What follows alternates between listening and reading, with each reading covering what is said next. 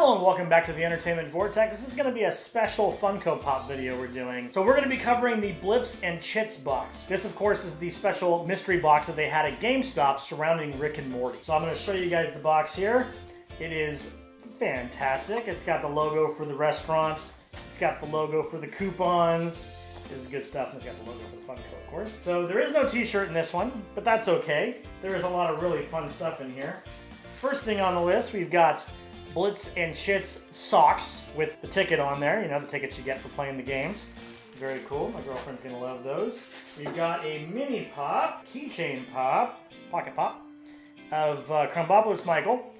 This is fantastic. I kind of wish it was him eating the nuggets with the sauce, but it is quite alright because he does have a blaster in his hand, so that is fantastic. Next up on the list, I gotta dig in here.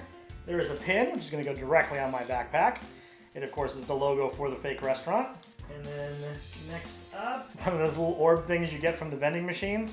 And it's got what looks like stickers inside. They look like stickers. They do not look like temporary tattoos. They look like stickers, which is fantastic. I can think of a few things to put this on. There's actually quite a few in here. There are quite a few of them. Oh, that's a good one. Him as Pickle Rick, Meeseeks, Morty. Yeah, looks like 4 stickers. Very cool. And then, of course, what you all came for, the pops. So there are 2 pops in here. I heard that there's actually a chance to have different pops in here, but I am very, very happy with the 2 I got. These are Rick and Morty playing Roy at Blips and Chitz, which is perfect for this box set. I adore these. These are fantastic. I love the glossed over looks on their faces. And looking at the back of the box, there's also a Roy pop. It's very possible that that might have been one you can get in one of these boxes. It explains why people were buying more than one box.